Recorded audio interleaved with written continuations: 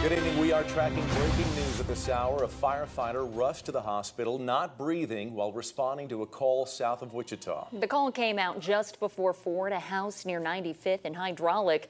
KSN's Derek Lytle is there live now. Derek, what do we know?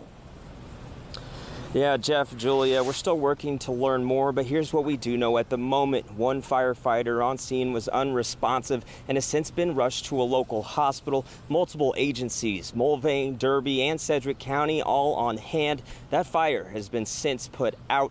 One neighbor, the next door neighbor, sharing with me that she rushed out of the house to see smoke and says it was frightening.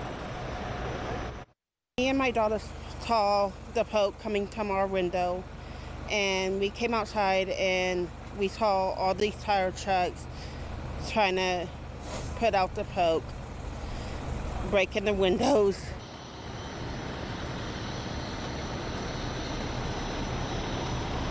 Now, she does say she knows her neighbor and says she believes she was at the lake at the time and not at the house. Now, we're continuing to monitor this situation very closely. I'm being told just now there will be a press conference at City Hall in Wichita at 6:30. We'll head that way, and we'll keep you updated with the latest. Here for you in Haysville, Derek Lytle, KSN News 3.